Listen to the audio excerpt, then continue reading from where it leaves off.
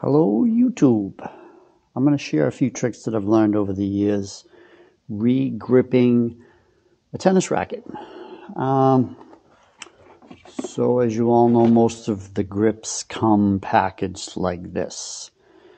And if they've sat for a couple of years, either from your supplier or in your own stock, you're going to notice some are wrapped tighter than others. Like this one's not too bad. This one's a little worse. The Wilsons are terrible. So what happens is they get a little deformed like this, no big deal. But because of the way they bundle the grip using the tape, and you get these funny, this one's not too bad because I've been letting it sit open for a day, these funny fold marks on the edge. And some of them can be really bad. I mean, even after you're done with it and it relaxes for a couple of days, they're still sticking up after fully wrapped. Very annoying. Also, you have these flashing high gloss areas, and that's from the material contacting itself. I think it has something to do with the backing of this tape. I'm not sure why. Some are worse than others. So bad I had to throw some away because they look that bad. But I found a few things to address this. Open it up, relax it, and we're going to use a heat gun. I'm going to heat this baby up. Hopefully you can hear me over the heat gun. I'll be careful not to burn it or melt it, I should say. Just feel it as you go.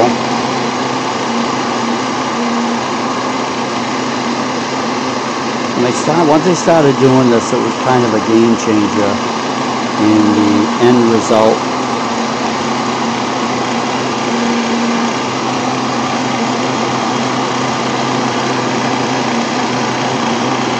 It even seems to eliminate those flashing spots.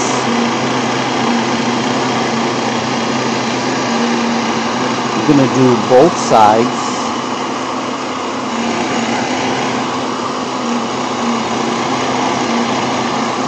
So this is also a plus because it heats and almost makes the adhesive more active.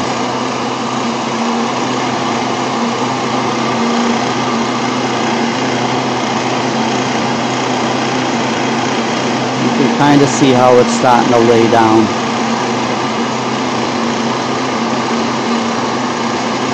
This is probably going to take you 2-3 minutes, I'm guessing. Depends how bad it is.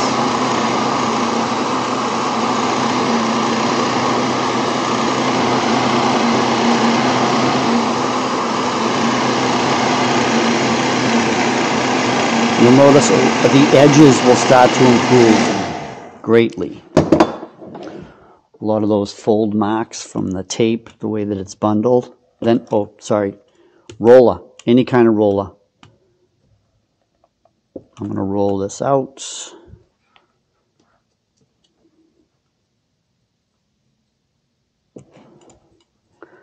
I'm going to lay it down, flip it.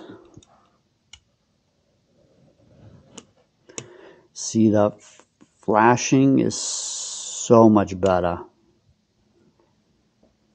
The imperfections on the edges are almost gone 100%. Okay, so much better. All right, take your racket. Butt cap. If the butt cap, run your finger over it, this gets burrs all the time from being dropped. One of my tricks is to drag a blade across it this way. Do not try and shave the nicks like this. That doesn't work. You're going to drag the blade like this. Okay? This works the best. Get them all out. And then, depending on the brand and the type of plastic, some are softer, some are harder. And then I like 220 to 320 grit. And then I'm just going to go around and round it up, get it nice and smooth. This is a pretty soft plastic, this particular one. Nice. Believe it or not, a lot of people hold, when they hold the racket, the butt cap, their palm is over the end of the butt cap, and this actually is really annoying, can actually hurt. Especially females, I would imagine it's really even worse. Okay. Now we are going to lay this thing down, peel the tape. I do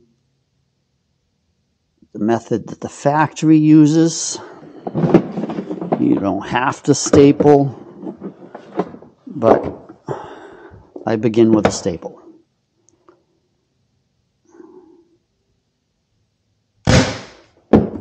Okay. Want it nice. Don't put it too deep, it'll blow right through the grip. But you don't want it sticking up either. And then begin your wrap. I like to overlay this so it's beyond the end of the butt cap, like so. I don't know if the camera picks this up.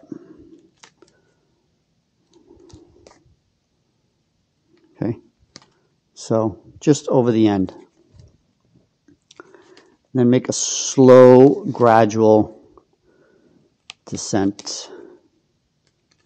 Okay, until you can finally get the edges to sync up.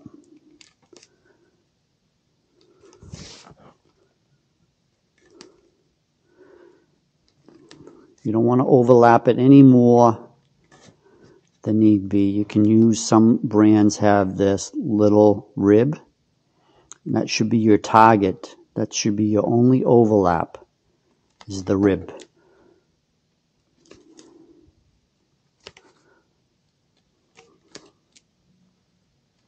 I'm pulling this tight as I do it, maybe 5 to 10 pounds worth.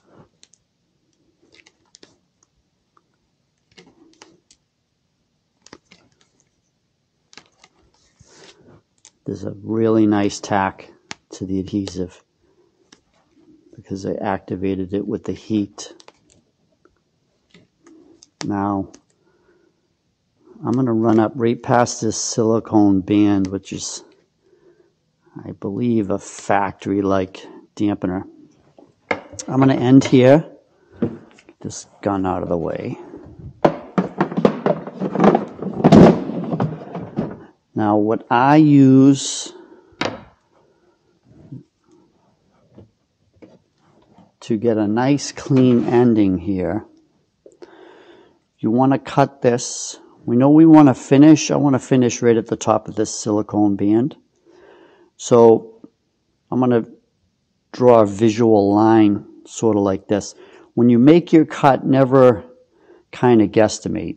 Rule of thumb is whatever angle this finishes on your wrap, scissors should be perpendicular or 90 degrees to the handle. Okay? And then make your cut.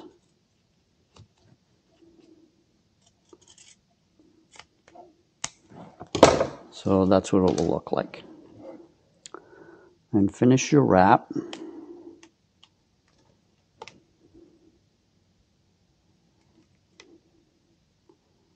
And you will finish like this.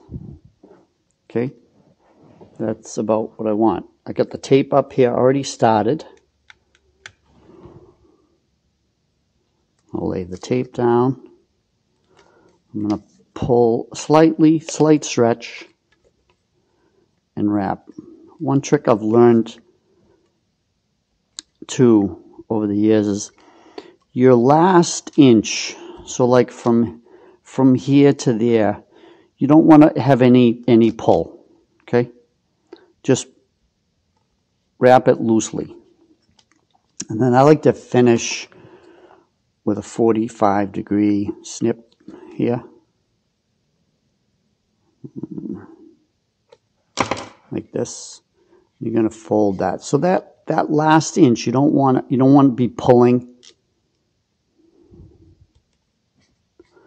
And then go around it a few times with your fingers like this. The heat of the friction from your fingers will help activate the adhesive. Then it's less likely the tape starts to unroll, as I'm sure you've all experienced. Then another super trick is these ends are on everything, factory ones as well. Because of the shape of the butt cap and the slope here, the grip wants to creep this way by nature. So what I do, especially after re-wrapping, is I take some packing stretch tape, okay?